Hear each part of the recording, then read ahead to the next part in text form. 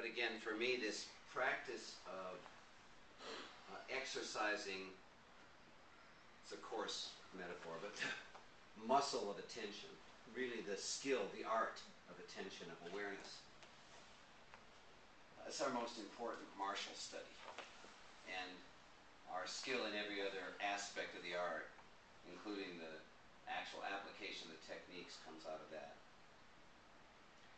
If you're aware that you're in opposition to the energy, you have the option to move into a harmonious relationship. And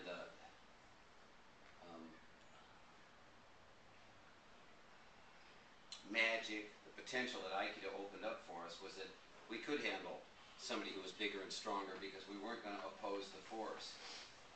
And again, you know, that's nice. I think martial skill is a good thing. Capability is a good thing. There are bad people, people who do bad things in the world.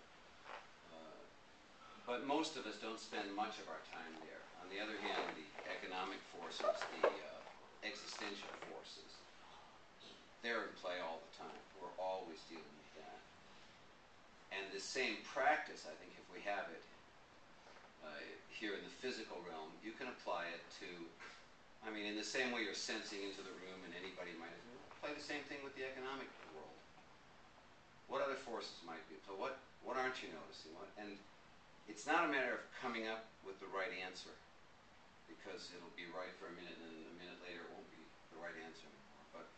But the process of kind of realigning, you know, is the word centering.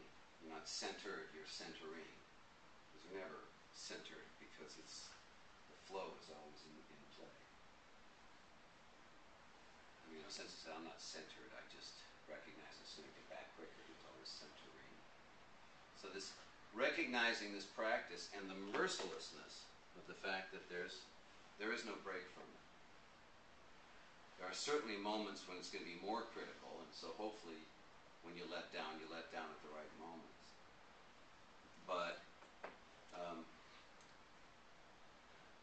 we're not going to be aware all the time, or I shouldn't say we're not going to be, I'd say maybe that's too much to hope for. But again, when I started studying Aikido, it wasn't so I could be the baddest person in the world. It was just so I could be a little bit better than I was.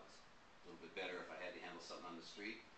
And for me, what was much more important was a little bit better in terms of handling my own energy when I would get angry and frustrated and all the things that you get because you know how people are.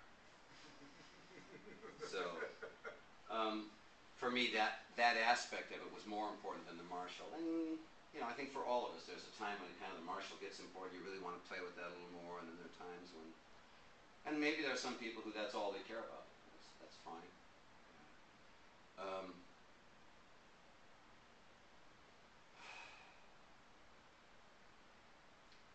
Calibrating where you are is one way to help yourself start to tap into that next level or more, or because when you don't know where you are, you would know what more is.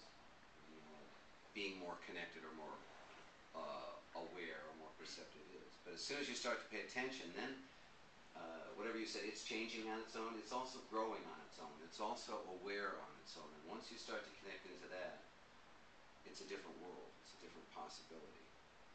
And you know, I said to Bob a couple of times, I said, you know, I don't think I really got that tough, and I'm sure most any good street fighter would kill me in a minute, you know, or whatever. But I said, but for the most part, I think, you know, any idiot who attacked me would be very surprised with what they find. And that my capability has hit a level that's very surprising to me. I don't think of myself that way, but then I went out and studied some other arts, and it was very interesting to me how the Aikido carried over. And then my most important part, because when I went to Hawaii, you know, and I came back and I said, I didn't get on the mat once while I was gone. I was there 5-6 months.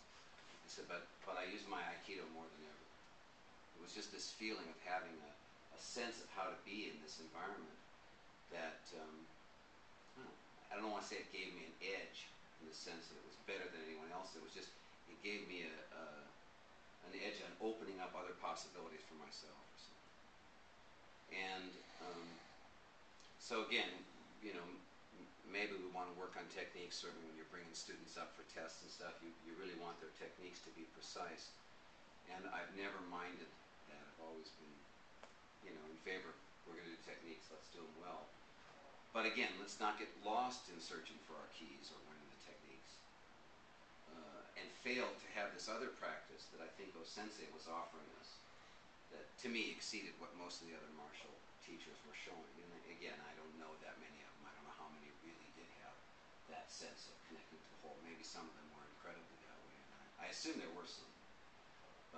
But for some reason, Sensei surfaced for us, and we're all connected there. So he's a good example of it to me. A little rested? Grab a new partner.